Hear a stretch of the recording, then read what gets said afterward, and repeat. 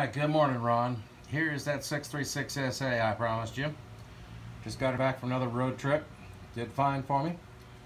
No hesitation, no stumbling. Got her up to 55, had to slow down because it's kind of chilly down here right now. And I was able to maintain 35 on a 4% grade in third gear. So, without any more further ado, let's go ahead and fire this thing up. Warm restart test. Alright.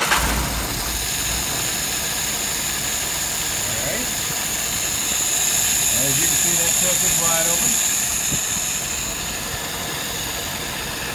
Fuel pressure is a little above 2. Go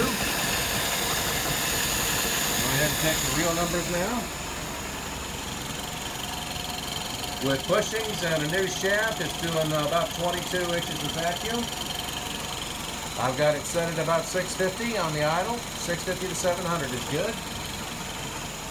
And as you can see, that dwell is right at about 42, maybe a little bit higher. But 42 plus or minus 1 is the way it's supposed to be.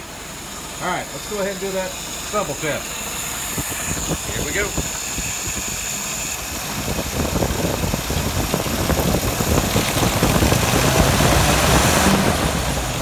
Okay, one more time.